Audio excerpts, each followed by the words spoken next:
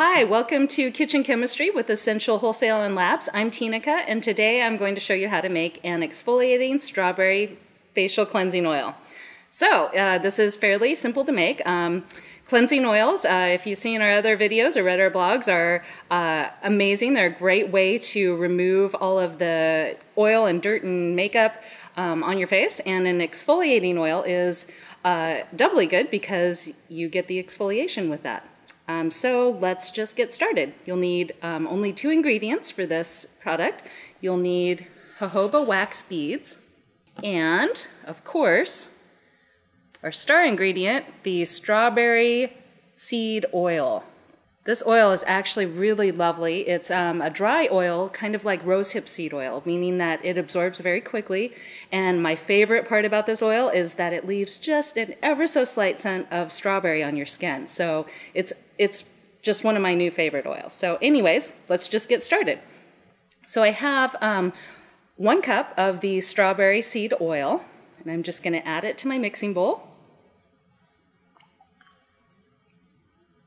And a 1/2 cup of jojoba wax beads. Now you can add more or less beads depending on your preference. I kind of like to do a 2-to-1 ratio, so 2 parts oil, 1 part jojoba wax beads. So I'm just going to add that to my oil.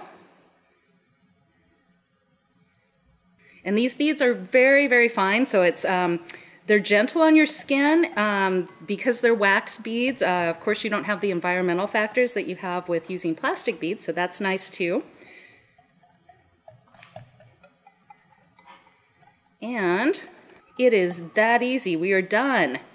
So the nice thing about strawberry seed oil, another nice thing about it, is that it does have a nice long shelf life. So you could add vitamin E to this to preserve it, well, not preserve it, but to prevent it from going bad quicker. Vitamin E is a great antioxidant, so that will help with keeping your exfoliating facial cleansing oil fresh. So I would suggest either, use this within a month or go ahead and add that vitamin E to help keep it fresh.